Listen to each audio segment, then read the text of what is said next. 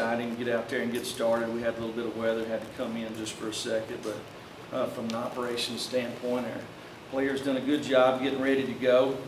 You know, I thought offensively today, again, I continue to see guys that have worked hard, especially when you talk about a new system, seem to have knowledge, understanding to be able to execute.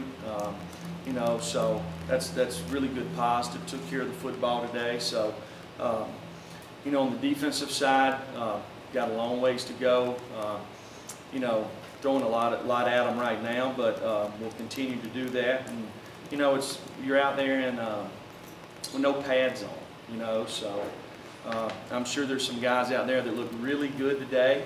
That probably won't be a football player. Okay, and there's probably some guys out there that look really bad. When you put the pads on, they'll show up. Okay, that's usually how it happens. So it's hard to tell when you don't have pads on. You basically can figure out who knows the most, which usually that comes with who's got the most experience. So, any questions?